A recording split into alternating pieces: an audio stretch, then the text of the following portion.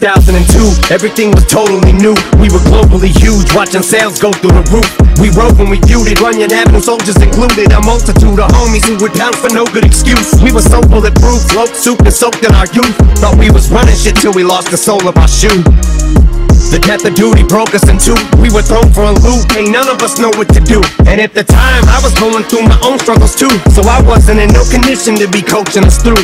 Everyone tried to go solo, really nobody blew. I was hoping they do, so I ain't have to shoulder the crew. The plan was put everyone in position so that they knew how to stand on their own. And I don't wanna open up wounds, I just noticed the oomph was gone when we go in the booth. Cause the truth is the moment the roof died, it was never the same, and it's bothered me since. And the farther we drift apart, the more awkward it gets. The more time goes by, the more life happens. And we gotta be men, we got responsibilities. Plus we don't say how we feel, and I feel like this is what got us in the debacle we're in. Been with you guys thick and thin, but it's almost as if sometimes we're not even friends. Which reminded me, Biz, Rockstar was the shit. Y'all could've got you a hit without me on the shit. If you would've put D12 on it, wish I could've did more to try talking you into coming up off it. I know it wasn't my fault, but part of it probably is. I think of all of the trips to BET and the rappers I wish that we would've politic with.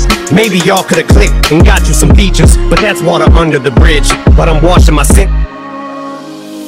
Cardi in hand, never thought the party would end. 1 minute your body and shit, but then your audience splits. You can already sense the climate is starting to shift. To these kids you no longer exist. Went from raining cats and dogs in this bitch to tiny drops, little drips. And by the time your reign is over, you'll hardly be missed.